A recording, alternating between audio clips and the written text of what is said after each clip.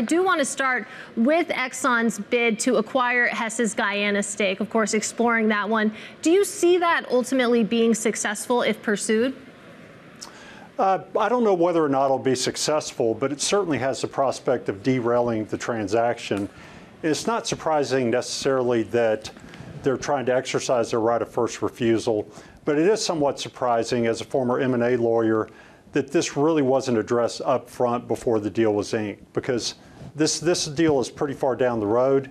And so Exxon coming in and preemptively exercising their right of first refusal should have been something that was foreseen by the lawyers and also the executives at Chevron. Yeah, and of course, Chevron is adamant that this won't happen, that of course that bid ultimately won't go through. We'll see how that one develops. But zooming out, there has been so much M&A in this sector so far, just in the past couple of months. Of course, you have Exxon and Pioneer, you have Chevron and Hess, and you also have a very aggressive FTC, really taking shots across industries right now. When it comes to Exxon's proposed acquisition of Pioneer, how confident are you that that will actually go through?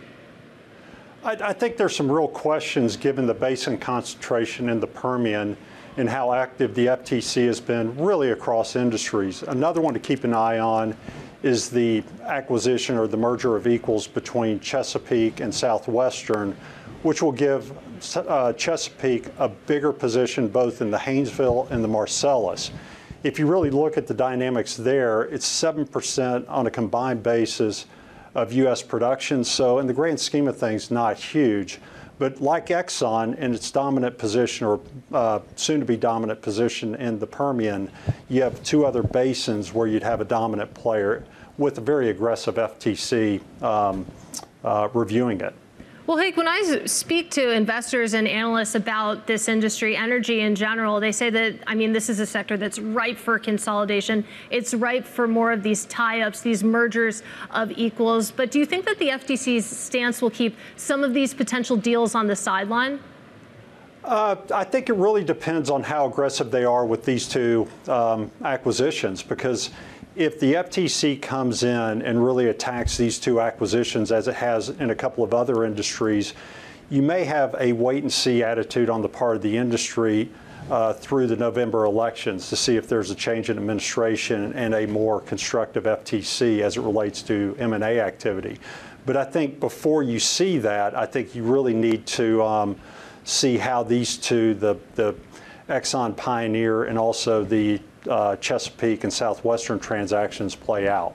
Well, I want to talk a bit about EOG, since that is one of the names that you feel pretty positive on at the moment. EOG, it's interesting because it's been able to avoid M&A, unlike a lot of what's going on in shale right now. Do you think that it will eventually have to participate, or do you think that it can continue to avoid any M&A?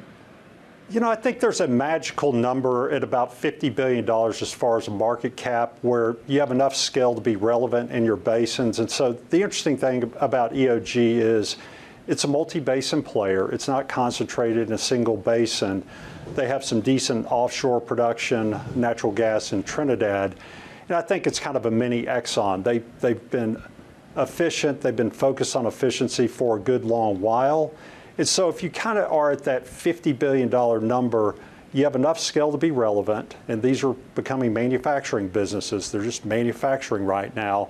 But you also become an attractive target to be taken out by a major. So I don't think they really have to be as active on the M&A front. They may do so, but I don't think they have to be active to be relevant going forward. I do want to zoom out because you sent over some really thoughtful notes to our producers. You talk about this death of exploration and production, really describing this environment where the oil majors, they're pulling back when it comes to frontier exploration. You posit that that's good news for investors. We're going to get to that in just a bit, but I want to start with, why do you think that's happening at all?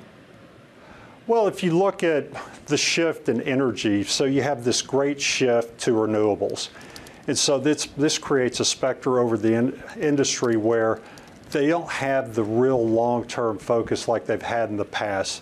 Investors want cash returned immediately, which means an exploitation of their existing portfolio and then acquisitions that enhance their inventory within their existing portfolio.